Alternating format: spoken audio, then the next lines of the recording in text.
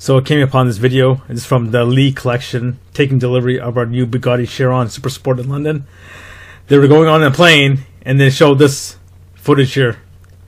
I can't play it on YouTube because of copyright strikes, but let me blow up the footage for a second. So here's a blown up image.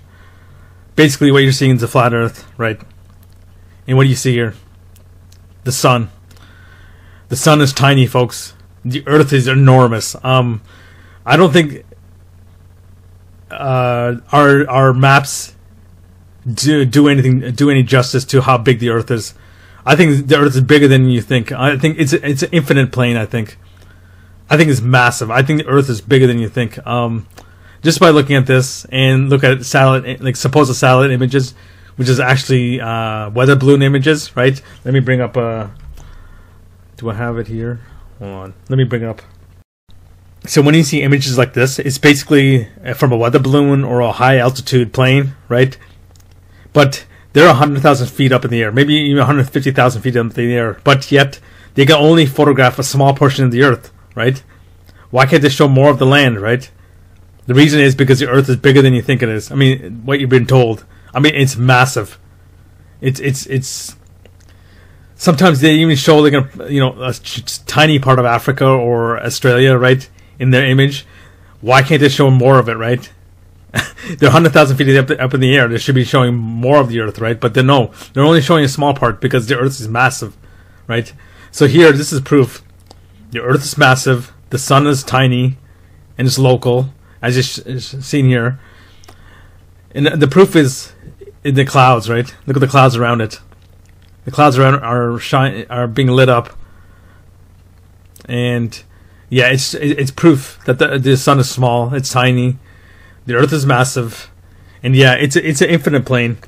That map I always show you. So this is a map I always bring up.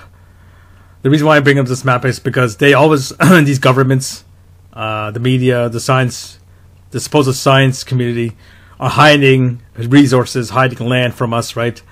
If the population of the world knew that there was land outside of here, right, they would go berserk, right? They're hiding, technology. They're hiding free energy, right, from us. But the reason for this video is to show you that the sun I just showed you is on an infinite giant plane, right? And I'm thinking that this is an accurate representation of the realm we live in, right? The sun is tiny, but the realm we live in is huge, right? There could be more suns here, right? We know there's a sun here. There could be another sun here, right? There could be another sun here, right? And the years could be longer here in this section, right? But there's no proof of this right now. This is all speculation of this. But the reason why I bring this up because the government's always, they're basically having security people on hand in Antarctica to make sure that you don't go outside that ring, right? That section. They don't want people going out here and start, exploring this area, right? Yeah, if people found out how big the earth is and how much resource there is and how much other land there is, the whole population will go berserk.